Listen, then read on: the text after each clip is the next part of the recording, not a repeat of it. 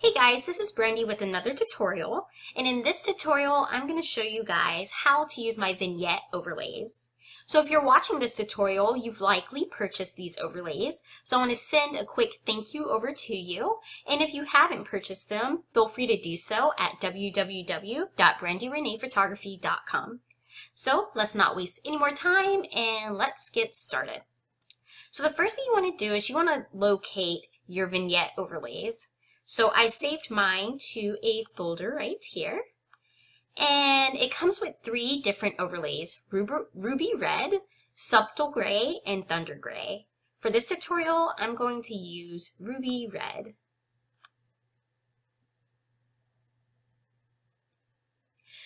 So the Ruby Red is really good for those of you who like to get creative. I like to be outside of the box when it comes to, adding a little bit of creativity to my images.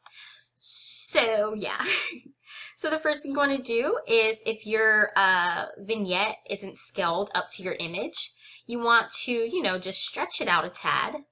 So I'm just going to bring this down and bring this up a tad, and then select the check mark when you're finished. And now you want to create a layer mask, and you could do that by clicking this rectangular looking circle thingy right here.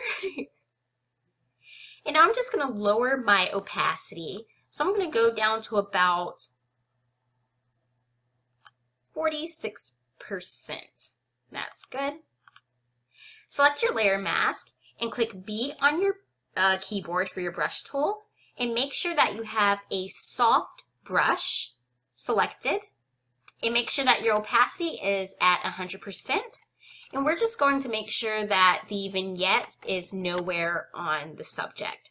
So I'm just slowly taking it off of her.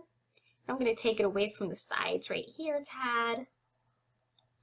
I just really want it to be on the edges and around her, but not on her. And there we go, that's it.